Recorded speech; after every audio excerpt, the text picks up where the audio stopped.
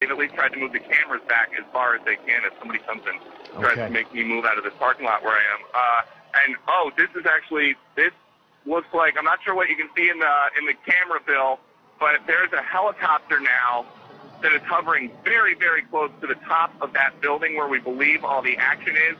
So just about a minute ago, an armored vehicle went in with sirens and with police officers, and now that helicopter, that sirens and with police officers, and now that helicopter that right on top of the building. If I didn't know any better about what was going on, I would think it was trying to land inside the building. So we've seen an armored vehicle go in just about a minute ago. Now there's a helicopter for the first time hovering just a few yards above that building, and now an ambulance is backing in, it appears. Peter, we just to jump in for